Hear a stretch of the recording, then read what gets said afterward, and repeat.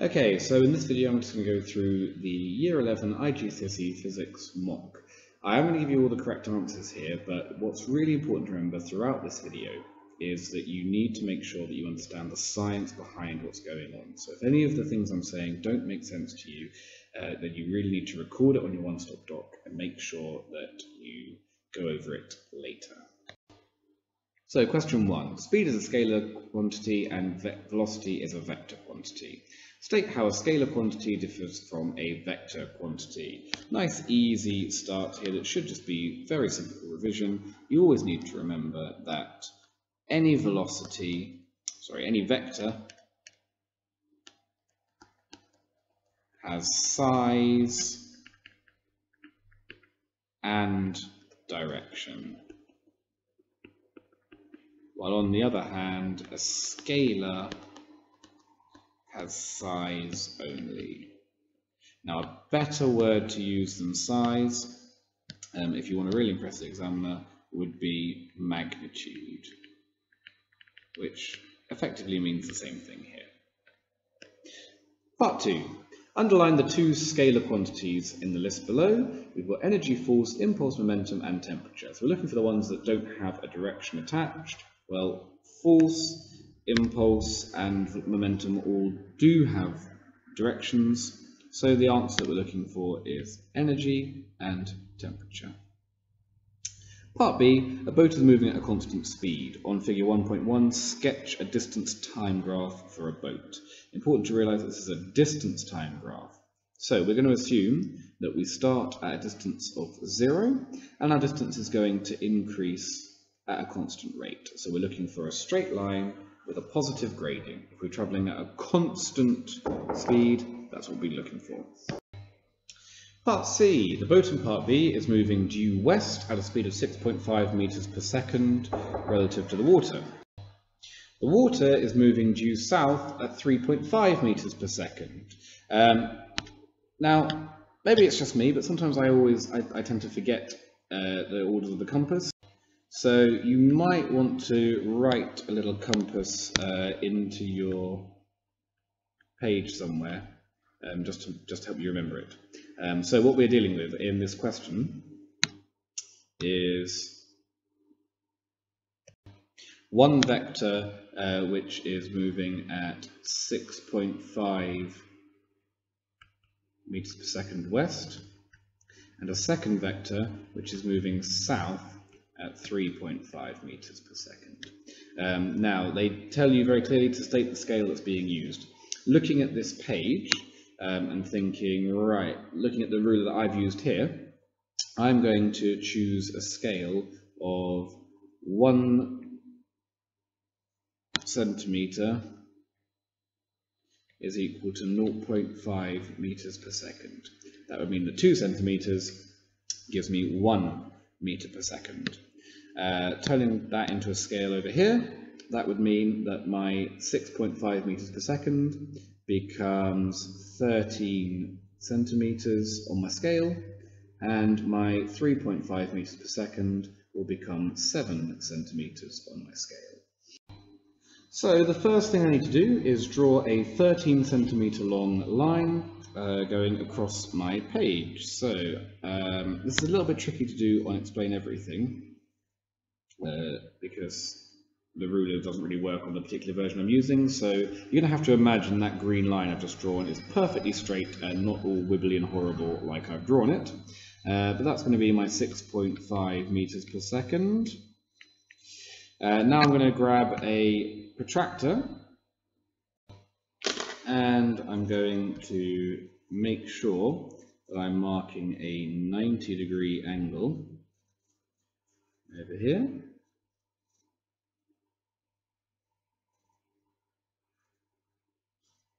Let's try and get it about right. Again, I'm doing this very, very roughly on here, just because Explain Everything doesn't quite make it as easy as it should do. You guys will, of course, do this much more carefully than I've been doing it. So now I need to take my ruler, turn it like that, and I need to now draw a 7 centimeter long line, acting in the south direction. That will be my 7 centimetre long line going through that point. And I'm going to record it as well as 3.5 meters per second. Now, to get my resultant vector, we need to do the combination of both vectors. So it will look something like this. Once again, can't stress enough, you will be using a pencil and a ruler for all of these. You're asked to find the size of the resultant vector. So I'm going to measure this with my ruler. Measuring it with a ruler, I'm getting something that is about, here we go, ooh, stay still you, about 15 centimeters, give or take. So I'm going to say that this is about 15 centimeters, which with my scale would equate to 7.5 meters per second. And actually, 7.5 would have been an accepted answer on this mark scheme. If you want to know, you need to get a value between 7.2 and 7.6 meters per second. And then I'm asked for the direction of the resultant. So to get the direction, I'm going to bring back in my protractor, put it there, and I can see that if we're calling due north up here 0 degrees, then I will have done 90 degrees there plus about 150 degrees. So I will get direction is 90 plus 150, which is 240 degrees. And actually the mark scheme was looking for an answer of between 239.5 and 244. So again, even with this fairly ropey method that I've employed here, you could get all the marks. 2 part A. Acceleration is a vector quantity. Underline the 2 vector quantities in the list below. Well, this is a bit of a recap of the previous question. If it's a vector, it must have a magnitude and a direction. So of the things here, force has a direction, and so does impulse. Question 3. Figure 2.1 shows a vehicle designed to be used on the moon. That's a moon buggy. The brakes on the vehicle are tested on Earth. The acceleration of freefall on the moon is 1/6, 1/6, the value on Earth. Tick one box in each column in the table to predict the value of the quantity when the vehicle is used on the moon compared to the test on Earth. So the mass of the vehicle. Really important to remember here that mass is not the same as weight. Your mass is how much stuff there is. If you think about chemistry, it's related to the number of particles. So the mass is not going to change. It will be the same on Earth. The weight, however, will be reduced. Weight is equal to mass times gravity. So if gravity is 1/6 of what it is on Earth, then the weight will be 1/6 of the value on Earth. Now, the deceleration of the vehicle on the moon with the same braking force. This is a little bit trickier, but not terribly difficult. Here we're going to think of the buggy, and it has mass m. If it's travelling along with a velocity, then if we want to make it brake, we need to apply a force, which I'm going to call force B for braking force, in the opposite direction. Now, gravity, or weight, acts downwards, so it's at 90 degrees. So the fact that the weight of the vehicle has changed doesn't have any effect on the braking time. So the deceleration should be the same as it is on Earth, because weight acts in the up and down direction, but we're concerned with forces in the horizontal direction, and they shouldn't affect each other. Figure 2.2 shows the brake pedal on the vehicle, and if you look at this, the first thing you should be thinking straight away is, right, okay, I have here a pivot, so you should start to think, okay, maybe I need to use some moments knowledge. And I've got a piston, so if I've got a piston, I should be thinking about hydraulics. The driver exerts a force on the pedal which increases the pressure in the oil to operate the brakes. The area of the piston in the cylinder is 6.5 times 10 to the negative 4 meters squared. And they've very kindly given us that in non-standard form as well. And then it says the pressure increase in the oil is 5.0 times 10 to the 5 pascals. Calculate the force exerted by the driver on the brake pedal. This is quite a complicated question. There's two different phases to it. What you have to do is, firstly, find the force at the piston. So we've got a force acting over here at the piston, but actually that force on the piston is not the same as the force exerted by the driver. So to find the force at the piston, we are going to be using pressure calculations. But then we're going to have to find the force on the pedal. And to find the force on the pedal, you're going to need to use some moments calculations. So this was quite hard. So let's start off. Let's do question 1, or part 1. We need to find the force on the piston. So whenever we're dealing with something like this, we're going to use the equation pressure is equal to force divided by area. And we need to find the force. So if I rearrange the equation, I'm going to get force is equal to pressure multiplied by area. The pressure they've given me is 5 times 10 to the 5 pascals. And I need to multiply that by the area of 6.5 times 10 to the negative 4 meters per second, meters squared, which gives me a force of 330 newtons. Going on to the second part, I now need to find the force here. So I've got a moments question. So if we redraw this as a moments problem, I have a force acting that way, which needs to be 330, but I'm providing that with a force here of an unknown amount.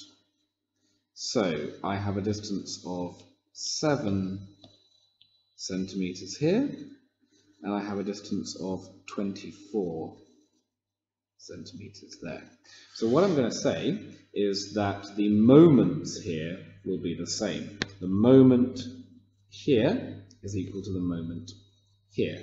So I can say that force, so I'm going to start off by saying moment is force times distance. So the moment will be 330 times 7,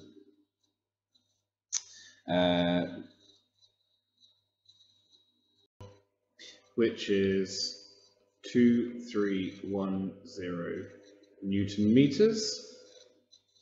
I can then say that 2310 is equal to the unknown force times distance of 24. So my force is 2310 divided by 24, which comes out as 96 newtons.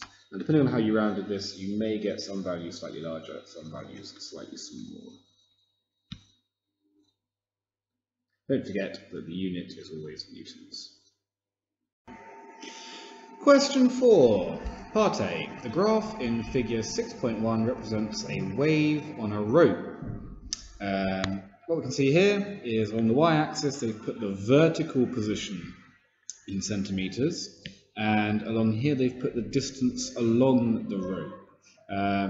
Quite important to recognise then that this distance here is not a time, it's a distance itself. So this graph is actually showing the real rope.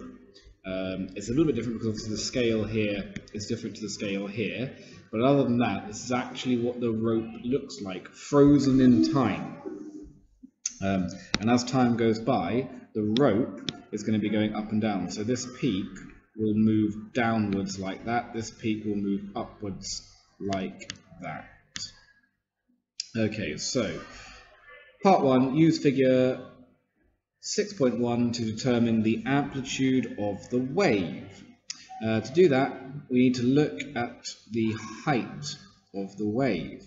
Now, what you need to remember is that amplitude is the distance from the 0 point, from the central point to the top. So it's the distance I've just drawn on the graph. That means that the amplitude is going from 4.0 up to 7.2.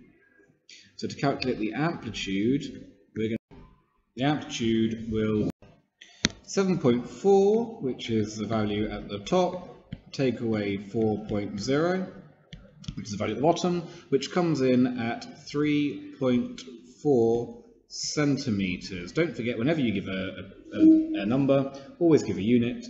This is in centimeters, therefore my answer must be set in centimeters. It then says for the wavelength of a wave. Now the wavelength of the wave will be the distance that I'm marking onto the screen now. So it's the total distance from one wave to the next.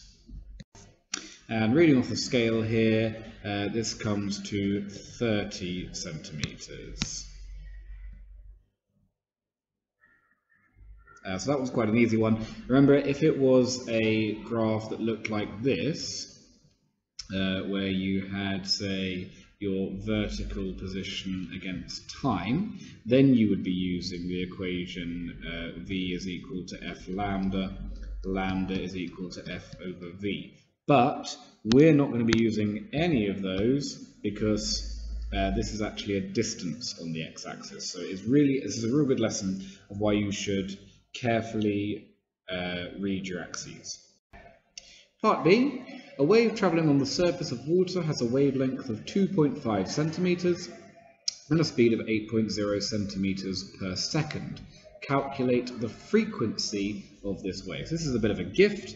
We're going to start off by using the general wave equation, which is that the velocity of a wave is equal to its frequency multiplied by its wavelength.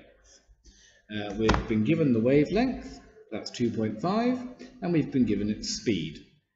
So I can substitute this into my equation, and I get 8.0 is equal to frequency multiplied by 2.5. Rearrange that equation, and I get f is equal to 8.0 divided by 2.5. So my frequency is 3.2 Hertz. Again, very important to know that the unit of frequency is the Hertz, capital H, lowercase z. One little potential trap here that they laid for you was the fact that this was in centimeters. So you had a distance in centimeters and a speed in centimeters per second. Now, because both of those were in centimeters, I didn't need to do any converting at all. If you wanted, though, you could have done a conversion and said that 2.5 centimeters is the same as 0.025 meters, and 8.0 centimeters per second is the same as 0.08, and likewise 8 centimeters. And if you put those two equations, put those two numbers into your equation, you've got the same answer as well, but it just wasn't necessary to do that in this case. Part C. The wave in B approaches a barrier that has a large gap in its centre. Figure 6.2 shows the crest of the wave view from above. So a couple of things to point out. The wave is travelling this way.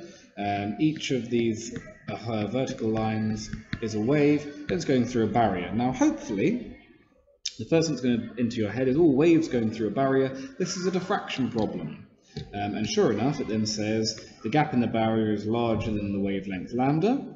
On figure 6.2, draw the pattern formed by 3 crests after the wave passes through a gap in the barrier. So, a couple of things to note. First of all, if they say by 3 crests, they probably mean by 3 crests. So, do be careful to do what they actually tell you to do.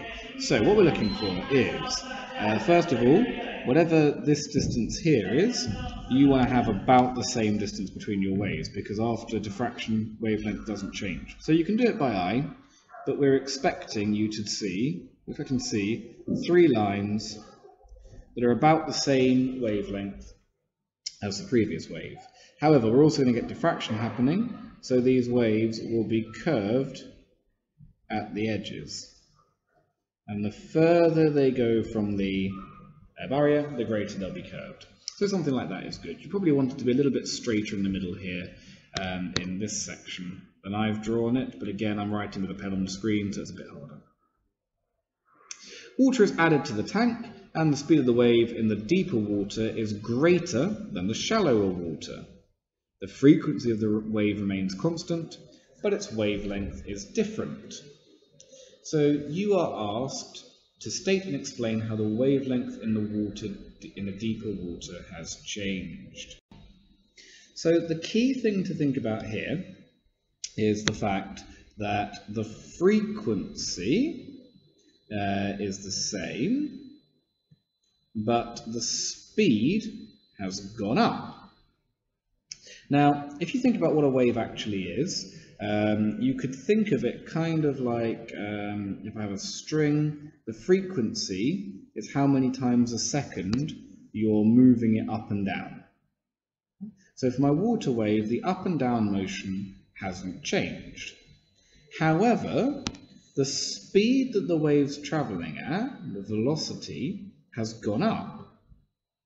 Now, a wave is caused by the water moving up and then moving down. So if you think about it, if the velocity has gone up, then that means that the waves will now be more spread out. So we would expect the wavelength to increase. But sadly, just saying that wasn't enough, because the question, and it did say it fairly clearly, the question said to state and explain. Now, when you get and explain, that means give a reason for your answer. And you'll see this is only worth 1 mark, so you had to do both of these to get the full mark. So what they were looking for was for you to say that the wavelength will increase because the wave travels further in the same time. Now that's an increasingly common question, so it's probably worth making sure that you know it. Part 2. Apart from the change in wavelength, describe one other difference in the pattern formed by the crests after the waves passed through the gap. So this is checking your general knowledge about diffraction. What you should know is that the greater the wavelength, the greater the diffraction. And that's always the case for any wave. That's the reason why you can't see round corners. You can't see round corners because light has a wavelength of a few nanometers. It's very, very small. But you can hear somebody outside in the corridor because the wavelength of sound is much, much longer. So bigger wavelengths have more diffraction. So the answer to this one was you would see more diffraction. or it would diffract by a greater amount. Question 5. The speed of light in air is 3.0 times 10 to the 8 meters per second. The speed of light in a transparent liquid is 2.0 times 10 to the 8 meters per second. A ray of light is incident on the surface of a liquid at an angle of incidence of approximately 40 centimeters. So what that would look like is something like this. So we would have a tank of a liquid that would look something like this. And we've had a ray of light come in at an angle of about 40 degrees. Now it's important to remember that angle of incidence is always measured from the normal. So I've put the normal in here as a dotted line. And first of all, you can start thinking, well, what would I expect to happen? What I always do in this case is I imagine a car. So there we go, I've just put a car in. I want you to think about is, if a car is driving on a tarmac road and then it hits something where it's slower, how will it change? Well, for an ordinary car, it's got a wheel on this side and a wheel on this side. So what will happen is, as it enters the slower medium, the car is going to change direction. And it's going to bend this way. It's going to bend towards the normal. And the reason for that is, one side slows down, but the other side is going more quickly. So that will cause it to bend. And I genuinely do this. When I have to work out something moving and diffracting, I actually get two fingers and I make a little car, and I make my car drive along the incident ray, enter the medium, and then go, right, which way would a car move? A car would bend that, the car would bend that way. So I draw the car the way it would have actually moved. And I find that's quite a useful thing to do. So straight away, you can see later on in the question I'm being asked to find the angle of refraction in the liquid. Well, it should be smaller than 40 degrees. I'm expecting something that will bend towards the normal.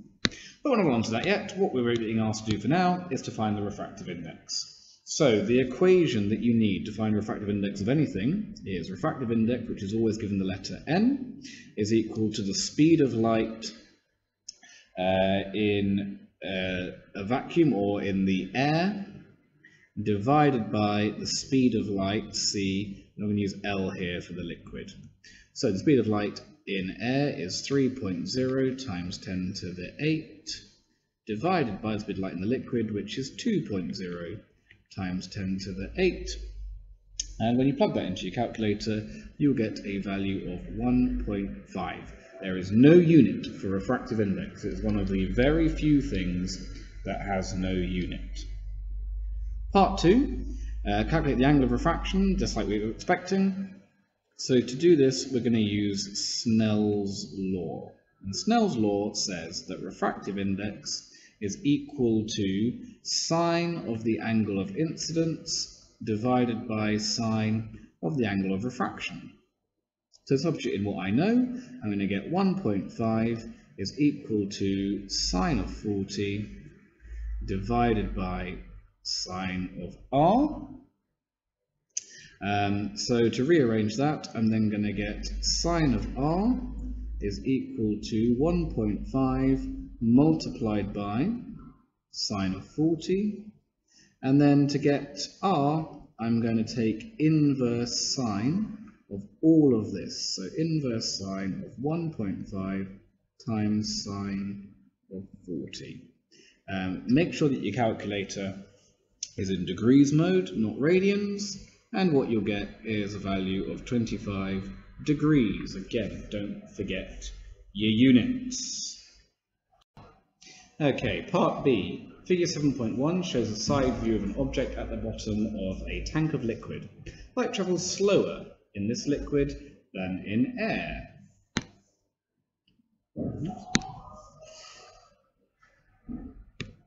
On figure 7.1, draw two rays from the object into the air.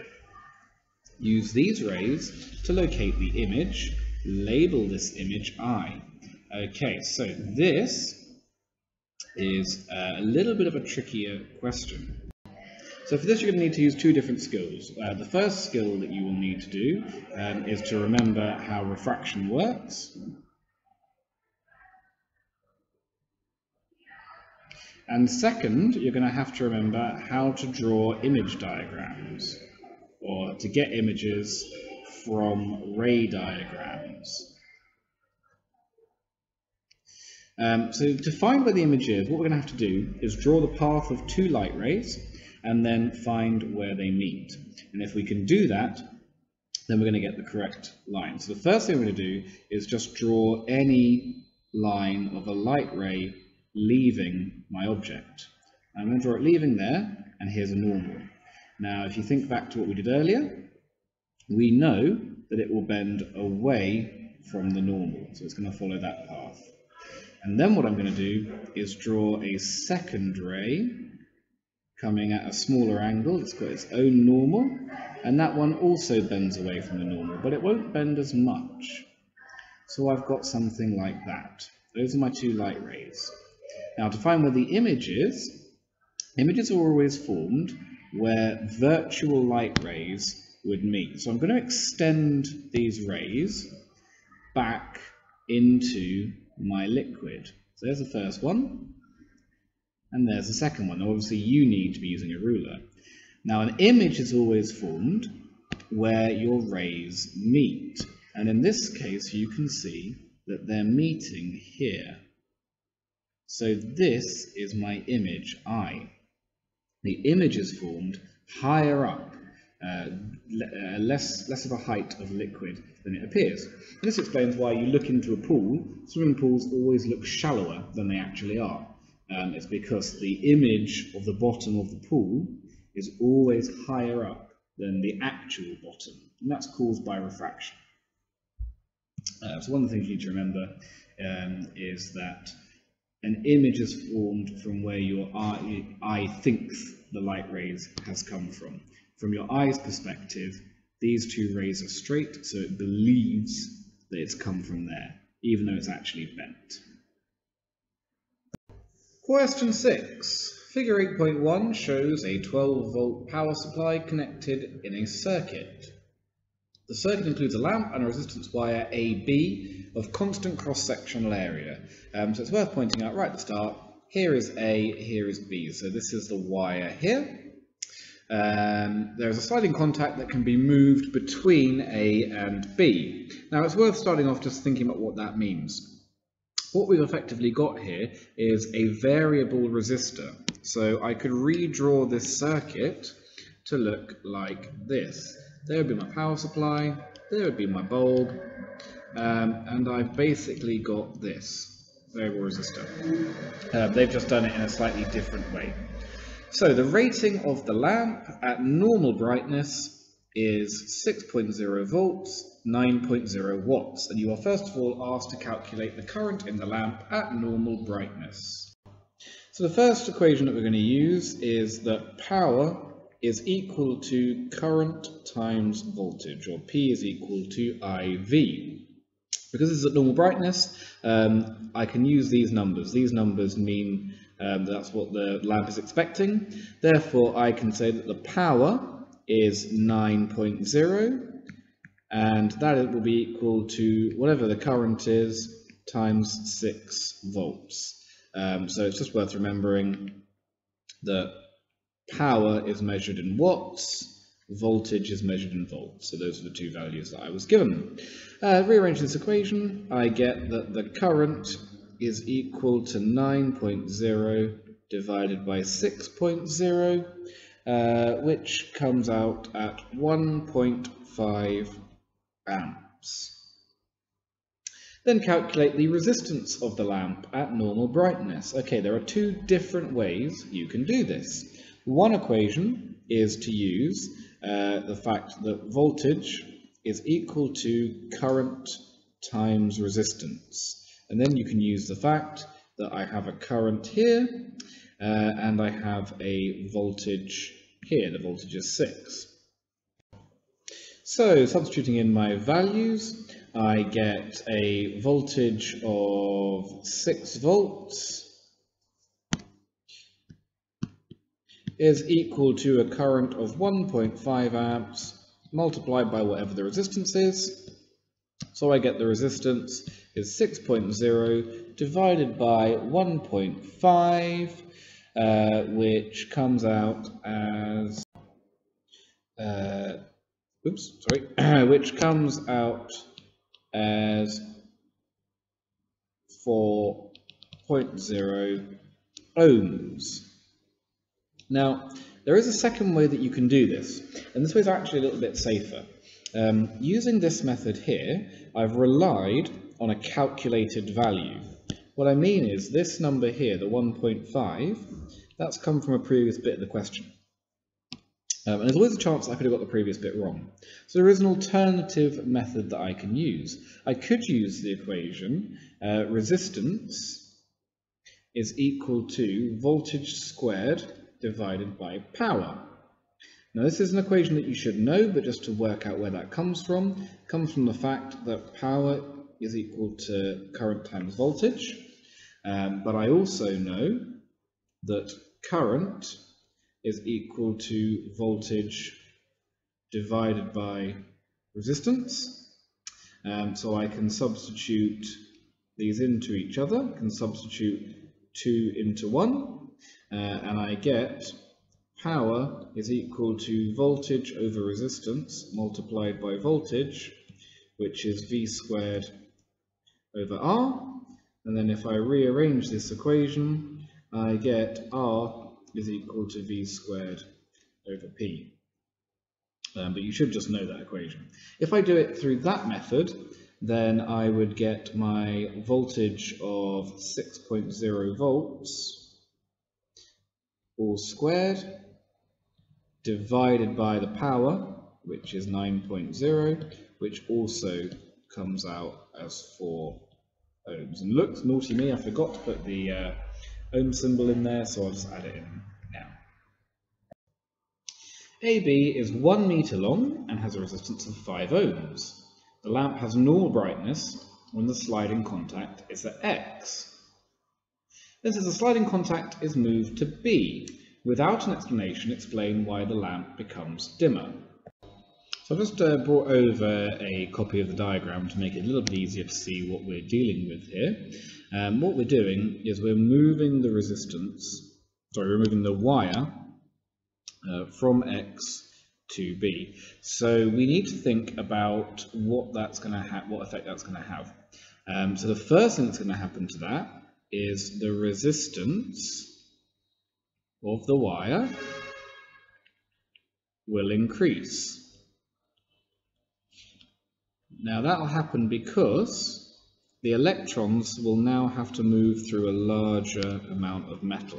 So rather than just going from the battery through A and then out, they've now got to go all the way through to B. So they've got a greater amount of metal to travel through, so the resistance is higher. So we then need to think, well, what effect will that be? Well, that means that the current will become lower.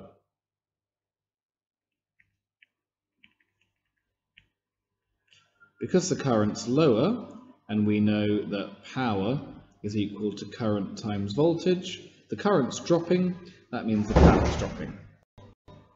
So now we're asked to calculate the distance AX for the lamp to have normal brightness.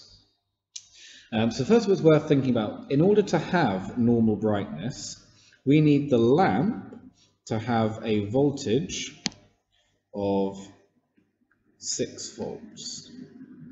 That means that we need the wire here to also have a voltage of 6 volts because this is acting like a potential divider. If you think about what you know about a potential divider, the voltage is split in the same ratio as the resistance. So because I want 6 volts to go through the lamp, and I've got 12 volts here, I want 6 volts here, that means I want the same voltage in both the lamp and the wire, which means I want the same resistance of both.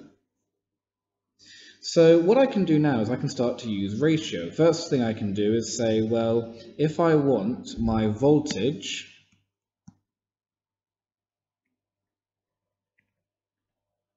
of 6 volts, I'll need the same resistance as my wire. Sorry, resistance as the resistance I calculated for the bulb. Now, in the previous bit, I calculated the resistance as the voltage as 6. I calculated the resistance as 4.0 ohms. So what I need to do is work out where do I have to put the side in contact in order to get 4 ohms. Now what I can say is that the distance is 5.0, sorry, no it's not, the distance is 1.0 meters, and at 1 meter that gives me a resistance of 5 ohms. So in other words, I could say that the resistance, or yeah, I'm going to call it the resistance, though it's not really. I'm going to say the resistance of the wire is 5 ohms per meter. Every meter gives me 5 ohms. So what I can then do is say, well, let's build an equation. I can say that, in fact, I'm going to take out this previous bit because I'm a bit unhappy with it, and it doesn't look great. So I'm going to say that the resistance of the wire at a known point will be 5 multiplied by the distance. Why does that work? Well, it works because when the distance is 1 meter, that will give me a resistance of 5. 5 times 1 is 5. So I've built here an equation to find the resistance at any distance. So now I can rearrange this equation and say that the distance will be equal to resistance divided by 5. Now I want my resistance to be 4 ohms. So I can say that the distance will be 4 divided by 5. And that comes out as 0.80 meters. Now, there's no really easy way of working out how to do that. Sometimes in these questions, you've got to use your intelligence, you've got to just look at what you've got, and you've got to try and work out the logical and sensible thing to do. But something that often happens in IGCSE exams is ratio can be really useful. So you can see in this question, I was using the fact that 1 meter gives me 5 ohms of resistance, and then I can just use the math knowledge to work out what distance would give me my 4 ohms. So do try and use as much of the stuff that you learn in maths as you can when you do physics questions. Question 7. Figure 9.1 shows a horizontal wire, PQ, placed in the gap between the north pole and the south pole of a magnet. There is a current in the wire in direction P to Q. A force acts on the current carrying wire in the magnetic field. On figure 9.1, draw an arrow labelled M to show the direction of the magnetic field in the gap between the poles along the magnet. So the first one's a bit of a gift. You need to know that magnetic fields always act from north to south. So that is my magnetic field. Part 2. Draw an arrow labelled F to show the direction of force on the current carrying wire due to the magnetic field of the magnet. Now they've already marked in here the direction of the current. So what the first thing you should be thinking is, okay, this is a Fleming's left-hand rule question. So this is a little bit difficult to do on a device again, but what you will need to do is put your hand in the Fleming's left-hand rule position, and then you want your first finger, the field finger, This is marked B here because that's an A-level definition. So this is the field. Your thumb is the force, and your second finger is the current. So what you should find is that you should have your first finger pointing from north to south, so to your right, your second finger pointing away from your body, and then that will leave your thumb pointing down. So like I've drawn here, the force is acting down the page. You are then asked to state the effect of reversing the direction of the current in the wire PQ. Well, if I reverse the direction, then I change the direction of the current flowing. So my finger would now, my second finger would now be pointing straight towards me, which would mean my thumb would point up. So it will reverse the direction of the force. Part C. The magnet is removed and the horizontal current-carrying wire is left on its own, as shown in figure 9.2. On 9.2, sketch the pattern of the magnetic field due to the current in the wire. Indicate the field direction. So to do this question, you need to use the right hand grip rule. So again, take your right hand, your thumb should point from P towards Q, and what you will find is your fingers curl around in the direction that I'm going to show you on the board. So that's what you would get. Now that's not enough, so you actually need to draw some more rings to show that you get concentric field patterns. Now I've drawn them very, very poorly, so again, make sure that they are circular, make sure they're centered on that wire. The current in PQ is increased. State the effect this change in the current has on the magnetic field. You should remember that there are three ways of increasing the force. So if you increase the current, you will increase the magnetic field.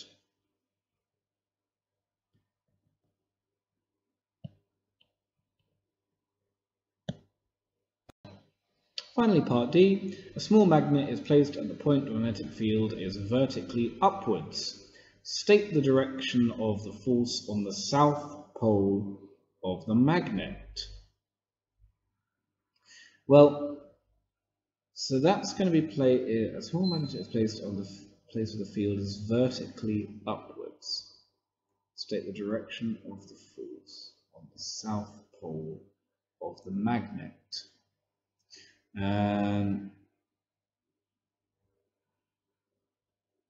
So I'm just trying to think how I can do. Okay, I'm going to draw it like this. So there's my wire that I had going from P to Q, and I'm just going to put in just one of my field lines. It's going like that, and they've told me that I'm putting in a magnet at the point where the field is vertically upward. Where the field is vertically upward, that will be like this. So what force would a south pole experience? Well, I've got a north pole going up. Let's just change colour. My north pole is going like that at this point.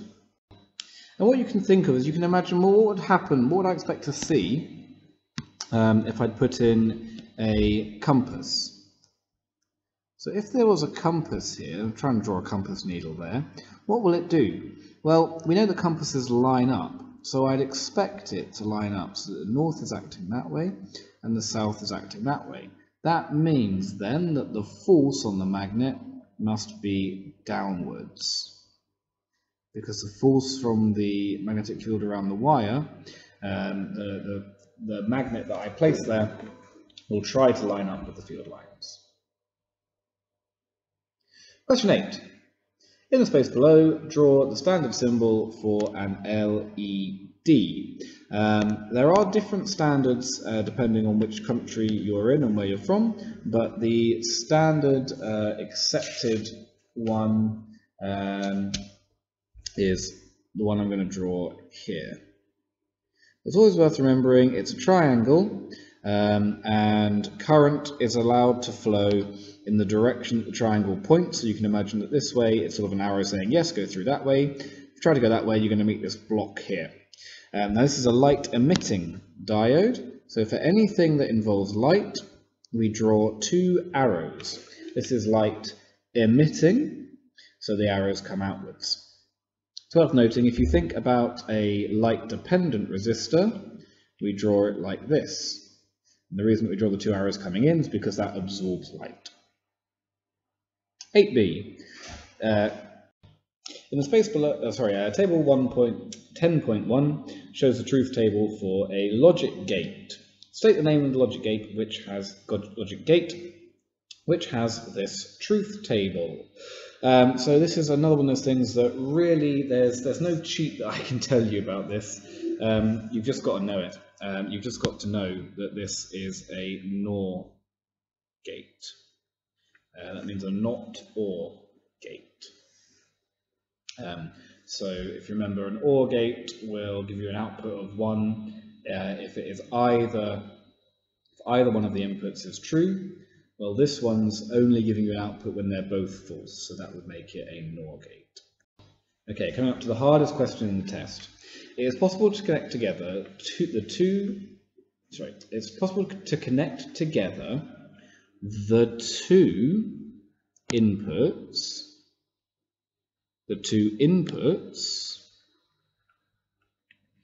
of the gate in B. Using two or more of the logic gates in B, design a circuit which has two inputs and one output, which has the truth table shown in table 10.2. And what we want is something that is 0 when both of the inputs are 0, and otherwise is always 1. Now what we know is that this is just a simple OR gate. However, you're being asked to make an OR gate out of two NOR gates. And there was a clever little question that they asked you earlier. Well, a clever little hint. They said it's possible to connect together the two inputs of the gate. So let's start off with just one NOR gate. This is the symbol for a NOR gate. Now, I'm going to make this the intermediate point X. And I already know that from a NOR gate, at the intermediate point X, I get 1, 0, and 0. Now, if I've got a NOR gate, I'm just going to put in the truth table again to remind you. So there's I1, there's input 2, and there's output. So if it's 0, 0, a NOR gate gives you a 1. If it's 0, 1, you get a 0. If it's 1, 0, you get a 0. And if it's 1, 1, you get a 0. So I've got something here where I've got a 1. Now, the neat little thing is what I can do now is I can take this output and I can make it a double input. What that means is that the input X here will be the same input for both. So if I have 0, 0, then I know X will be 1. But what I can do is on this second NOR gate, I haven't made it a NOR gate, sorry, now it's a NOR gate. On this second NOR gate, I can see that if I put into it 1, 1, it will give me an output of 0. 1, 1, I wanted an output of 0, so something's gone wrong. Let me just think about the logic that I was talking about there. Start off with 0, 0 going in. My intermediate point will be 1. That means that I'll get 1, 1 here. Oh, there we go. So I'll get a 0 coming out, which is what I want. What will happen if I put a 0, 1 in? If I put in a 0 and a 1, then I get a 0 and a 1 there. so I get a 0 as my output. Here we go, yes. I've got, that means that 0 and 0 are my inputs here. 0 and 0 both go to there, which means my output is a 1. If I put in a 1 and a 0, that means I get a 1 there and a 0 there. I get a 1 there and a 0 there. That gives me a 0 output at x. So from x, I'm going to put in a 0 there and a 0 there. That means that my input is a 0 and a 0. My output's a 1, which is what I want. And if I put in a 1 and a 1, 1 and a 1 gives me a 0. So I'll get a 0 there. 0 and 0 going in there. 0 and 0 will give me 1. This is probably the hardest thing on the test. You were asked to label an intermediate point in your circuit with x, complete the table. Well, I've already done that up here. This was exceptionally hard. Part 9. A wooden block has a volume of 210 centimeters cubed and a mass of 180 grams. Calculate the density of the wooden block. Much simpler here. We're going to use the equation that density, which I'm going to use the Greek letter rho for, is equal to mass divided by volume. My mass is 180 grams divided by a volume of 210 centimeters cubed. And when I do 180 divided by 210, I get 0.86. Now, I've done grams divided by centimeters cubed. That means that the unit is grams per centimeter cubed. So 0.86 grams per centimeter cubed. The block is held just above the surface of a liquid of density 0.88 grams per centimeter cubed. Predict and explain what happens when the block is released. So the key thing to know is that something will float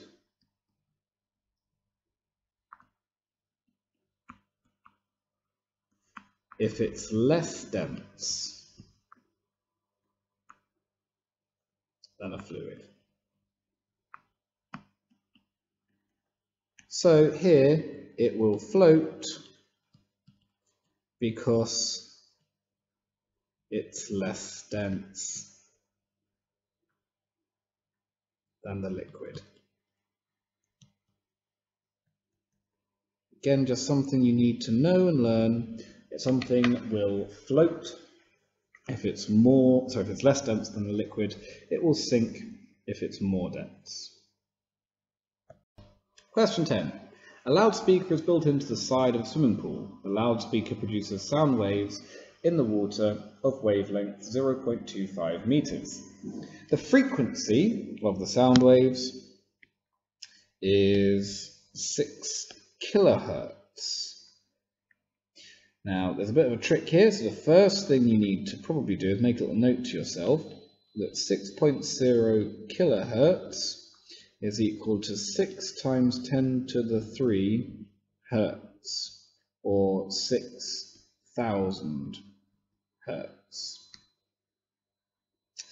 Calculate the speed of the sound waves in water.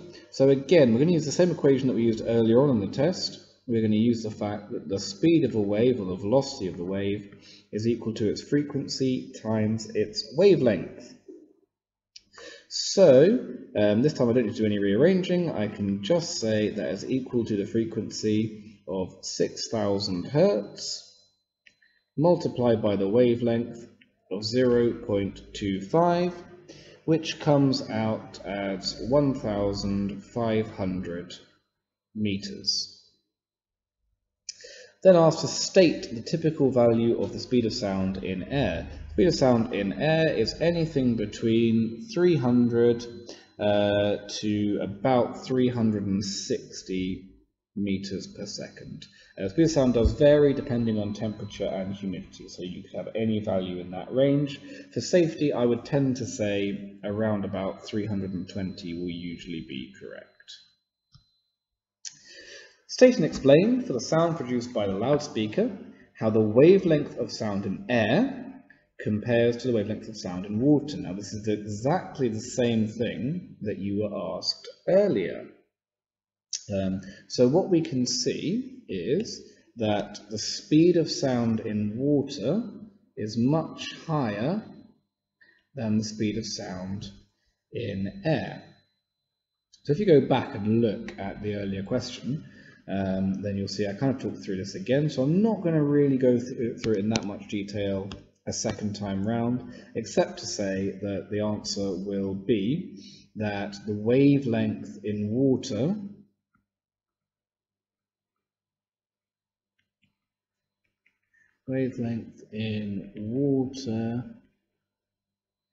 is greater than air, and for the same reason. It's because it travels further in the same time. Now this was another tricky question because, like previously, this was only worth 1 mark, so you had to have both points. Part B, sound is a longitudinal wave. Explain what is meant by a longitudinal wave. This is something that you must go and learn. So you need to know that the oscillation, or you can say vibration if you want to, of the particles is parallel to the direction of travel. Or if you want to be super posh, you could say propagation. Lots of people messed up on this question by saying it vibrates left to right or up or down. Well, left or right and up and down doesn't mean anything unless you know which way the waves are traveling. So what we want is, if these are the waves, if the wave itself, if the direction of energy transfer is going that way, then the individual particles will vibrate backwards and forwards that way. But you need to put it in these terms, you need to learn this. Part C, the sound emerges from a loudspeaker through a gap. The sound diffracts as it passes through the gap. State how the width of the gap affects diffraction. So you just, again, need to go away and learn this. You need to know that the smaller the gap, the greater the deflection, the greater the refraction. You also need to know that the greater the wavelength,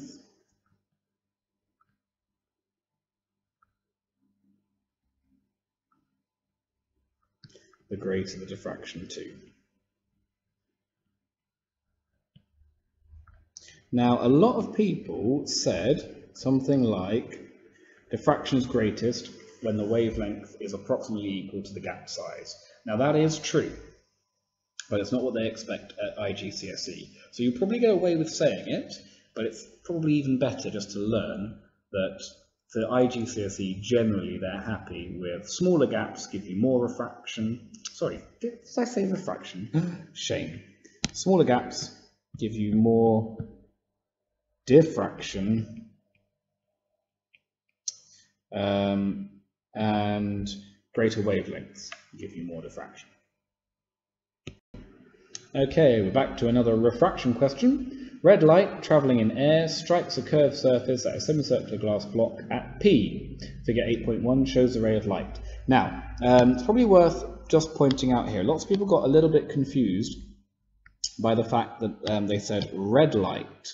And some people started writing about red light in their answers. So, why do we have a single colour? Why do we care about that?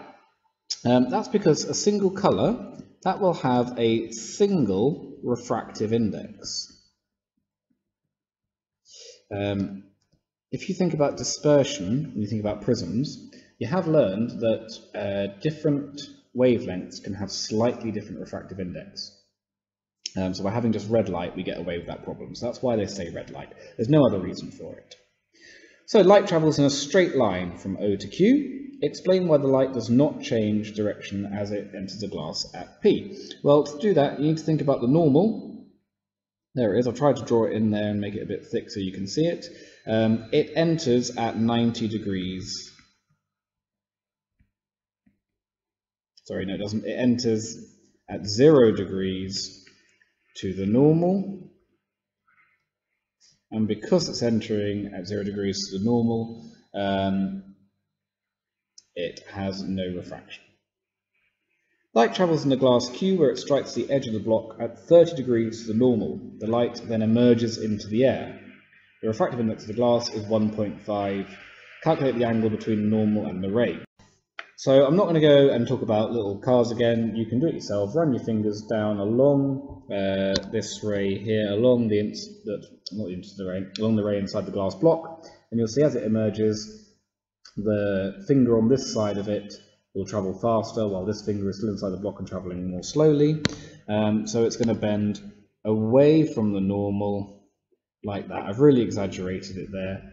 It's going to bend away like that. So this is where it gets a little bit tricky. What are these two rays?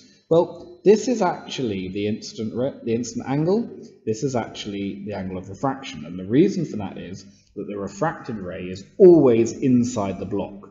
If you got that, you got the rest of the question right. If you got it wrong, then you got the rest of it wrong. So it then was quite simple. We're just going to say that refractive index is sine I over sine R. Well, I know that the refractive index is 1.5, so 1.5 will be equal to sine of the angle of incidence, whatever it is, divided by sine of 30.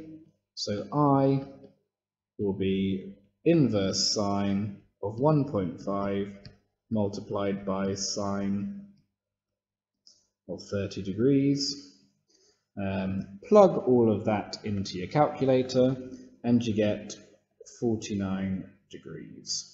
And it says on figure 8.1, sketch the path of light as it emerges into the air.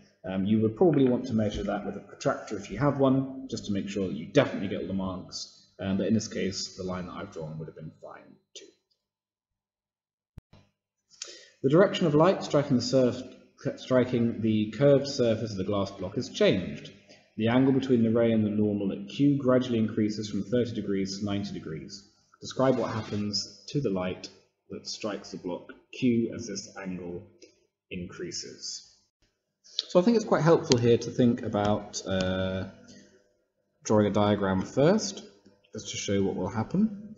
We're going to start off with it the way that's been shown in the diagram, so we'll start off doing that.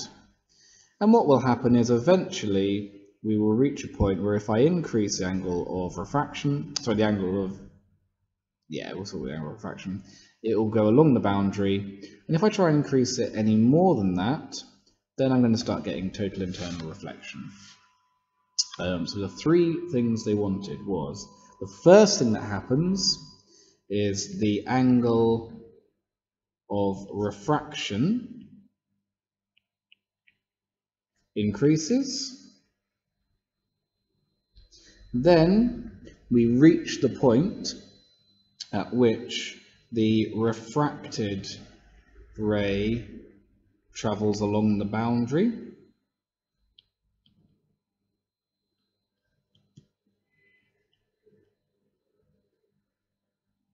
So this was point 1, that's demonstrated by that diagram. This is point 2, demonstrated by that diagram. And then point 3, which is this diagram, is when the light is reflected. And we can say it's reflected back into the glass.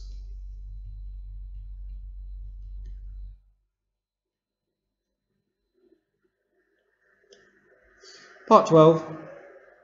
A 12-volt battery is connected in series to a 24-watt lamp and in parallel to a pair of identical resistors X and Y. Figure 9.1 is the circuit diagram.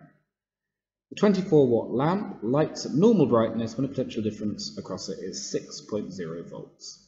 The lamp is at normal brightness. Calculate its resistance. So again, another nice simple one. I'm going to use the equation power is current times voltage. I know that my power is 24 watts, and I know that my voltage is 6 volts. So I'm going to say my I times, I can say, sorry, it's I times 6, and I can say that my current is 24 divided by 6, which is 4 amps. Then I can say V is IR, R is V over I, so that would be 6 divided by 4, which is 1.5 ohms. Again, the alternative method is to say that power is V squared divided by R, so that would be 6 squared 6 squared over R is equal to 24. So R is equal to 36 divided by 24. Let's just check that math still works. Excellent, I haven't gone crazy. That's also another way of doing it. You can get there in 2 different methods. Determine the potential difference between A and B. Well, at this point I've got a circuit that looks something like this.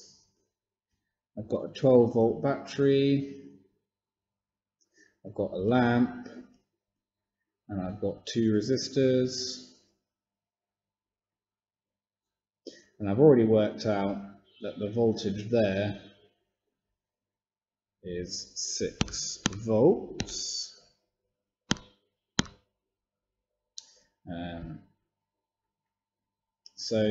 This is now a potential divider problem, so the voltage across A and B must be 6 volts too. Calculate the combined resistance of the pair of identical resistors. Well, again, exactly same as in the last question. I can say that the ratio of voltages is equal to the ratio of the resistors. I know that this one has a resistance of 1.5 ohms. Therefore, if they've got the same voltage across them in a potential divider, then they must have the same resistance. So the resistance here must be 1.5 ohms too. And finally, I'm asked for the resistance of resistor X. Well, I know that they're both identical resistors, so that means that they both have the same resistance. I'm going to call it R. Now I'm going to use the equation 1 over the total resistance is equal to 1 over resistor 1 plus 1 over resistor 2. That's for resistors in parallel. So 1 over the total resistance of 1.5 must be equal to 1 over R plus 1 over R. Those R's are the same, so I get 1 over 1.5 is equal to 2 over R. Rearrange it, that would give me R is equal to 2 times 1.5 divided by 1, so I get a resistance of 3 ohms. Finally, resistance X is removed from the circuit in figure 9.1. Explain why the lamp becomes dimmer. Okay, so removing X will increase the total resistance.